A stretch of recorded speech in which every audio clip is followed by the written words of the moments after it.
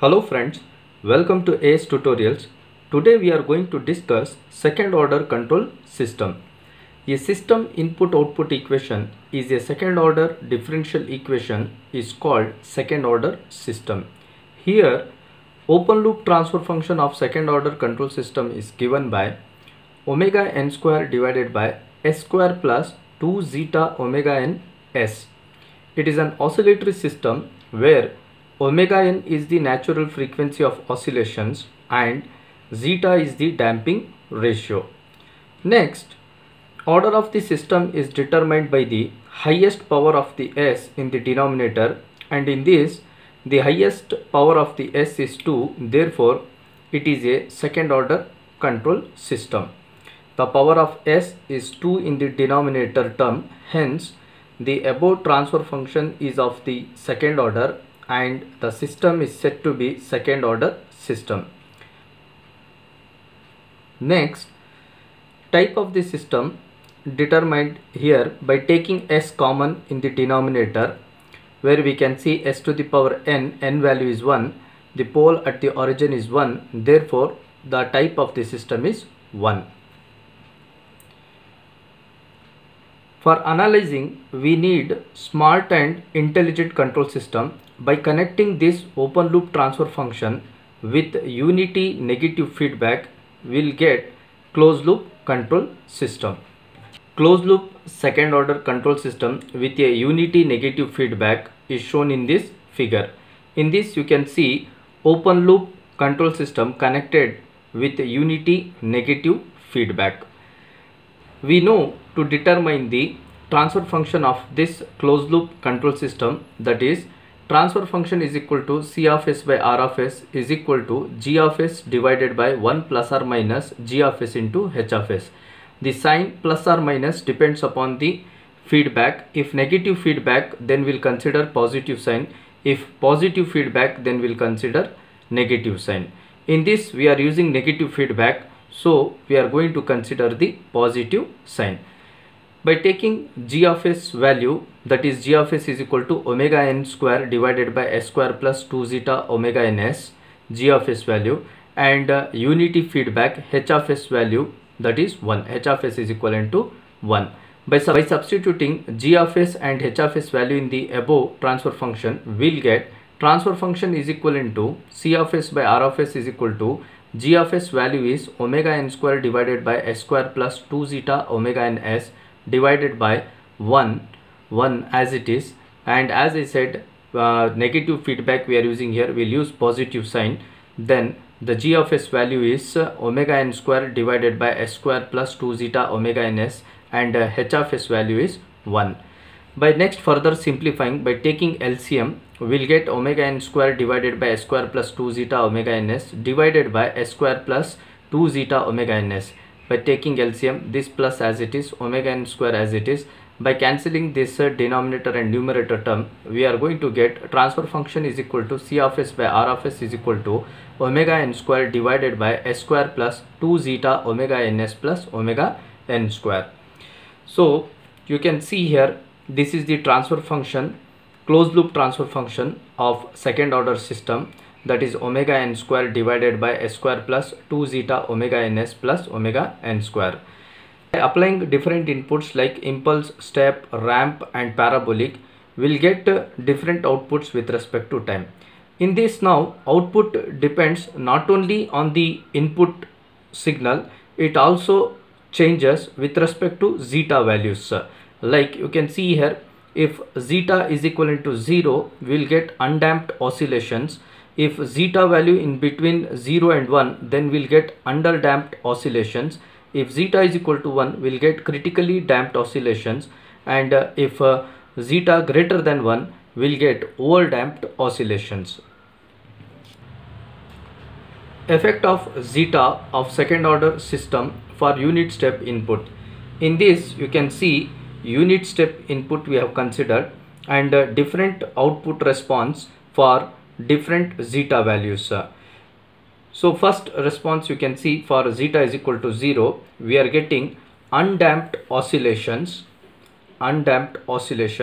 and as zeta value increases, that is if zeta value in between 0 and 1, we are getting under damped oscillation. The oscillations are dying. You can see here under damped oscillation we are getting, whereas for zeta is equal to 1 we are getting critically damped oscillation, and for zeta greater than 1 we are getting over damped oscillation, slag output. These are the effects of zeta on second order system for step input.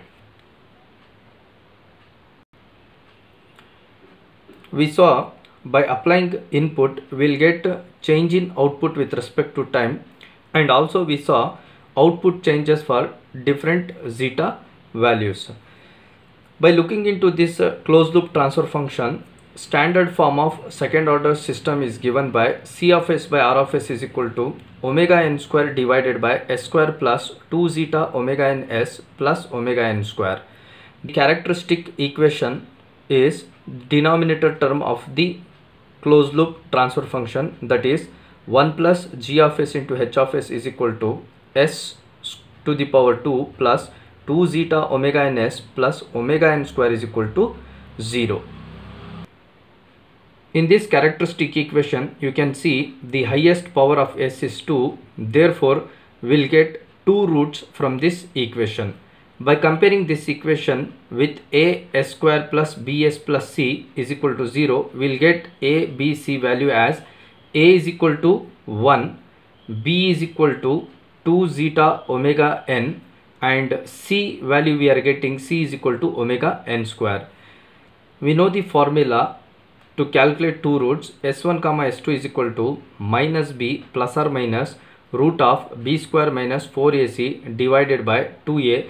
By substituting ABC value in this formula, we'll get S1 comma S2 is equal to minus sign as it is, b value 2 zeta omega n plus or minus as it is root of b square 2 zeta omega n whole square minus as it is 4 as it is, a value we know 1 we substituted, c value omega n square divided by 2 as it is, a value 1.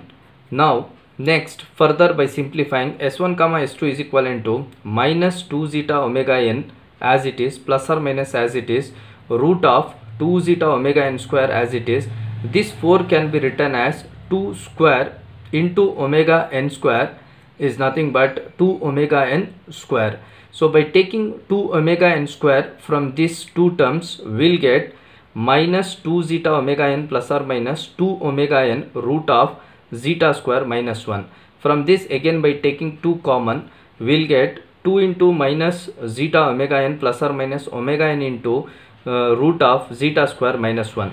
By cancelling this numerator 2 and denominator 2, finally we'll get 2 roots value. S1 comma S2 is equal to minus zeta omega n plus or minus omega n root of zeta square minus 1. Let us see by substituting different zeta values what are the roots value we are going to get. Zeta is equal to 0 as we know undamped oscillations. S1 comma S2 is equivalent to minus zeta omega n plus or minus omega n into root of zeta square minus 1. By substituting zeta is equal to 0, this whole term becomes 0, and in this term becomes 0, root of minus 1. Minus 1 square can be minus 1 square of root can be written as j by considering that S1 comma S2 is equivalent to plus or minus j omega n. The two roots are imaginary. You can observe one root we are getting with plus j omega n and the other root we are getting minus j omega n. So next condition, if zeta value in between 0 and 1, that is 0 less than zeta less than 1, we know under damped oscillations. S1 comma S2 is equivalent to minus zeta omega n plus or minus omega n into zeta square minus 1. In this, if we consider zeta less than 1, then less than 1 value if we subtract with 1, we'll get negative sign. To overcome that, what we can do here, we'll take minus 1 common. By doing that, we'll get here j, that is minus zeta omega n plus or minus j omega n. By taking minus 1, we are getting here 1 minus zeta square. These are the two roots value which you can see they are complex conjugate. The two roots are complex conjugate. Next, zeta is equal to 1. We know critically damped oscillations S1 comma S2 is equal to minus zeta omega n plus or minus omega n into root of zeta square minus 1. In this, when I substitute zeta is equal to 1, this term becomes 0 and here we will get minus omega n. You can see in this both the roots are real and equal. S1 comma S2 is equal to minus omega n. The two roots are real and equal. Next, zeta greater than 1. Overdamped oscillations. In this, S1 comma S2 is equal to minus zeta omega n plus or minus omega n root of zeta square minus 1. We are not going to change this value. Here zeta is greater than 1. We will retain as it is. By looking into this, we can say the two roots are real but not equal. These are the roots value for different zeta values. You can see the S-plane. In this, we can plot the root values. For zeta is equal to 0, we got two roots S1 comma S2 is equal to plus or minus j omega n plus somewhere plus j omega n plus j omega n, and the second root minus j omega n. You can see both the roots are on the imaginary axis. Therefore, it is called marginally stable system. And the second case, the zeta value in between 0 and 1, the two roots we are getting here S1, S2 is equivalent to minus zeta omega n plus or minus j omega n into root of 1 minus zeta square minus zeta omega n. At this first pole value I am getting plus j omega n into 1 minus zeta square, and the second root here we are getting minus zeta omega n minus j omega n into root of 1 minus zeta square. And you can see for zeta is equal to 1, we are getting S1 comma S2 is equivalent to minus omega n. Somewhere here we will get two roots, that is minus omega n. And for zeta greater than 1, S1 and S2 will get two roots, that is real but not equal, somewhere here in this side. So now you can see here the first two roots I got, that is zeta is equal to 0, and the other two roots I got for zeta value in between 0 and 1, zeta value in between 0 and 1, and this I got for zeta is equivalent to 1. You can see polar plot, the poles moving in this way, and this you can see in this way. Always remember, when roots are in the left hand side, then the system is said to be stable. If any one root also comes to the right hand side, then the system becomes unstable. In the left hand side, if the roots are, then they are stable, the system is stable. If the roots, any one root also comes to the right hand side, then the system is considered as unstable. By considering the angle theta, we will get tan theta is equivalent to opposite, we are getting omega n root of 1 minus zeta square divided by adjacent zeta omega n. Omega n cancelled.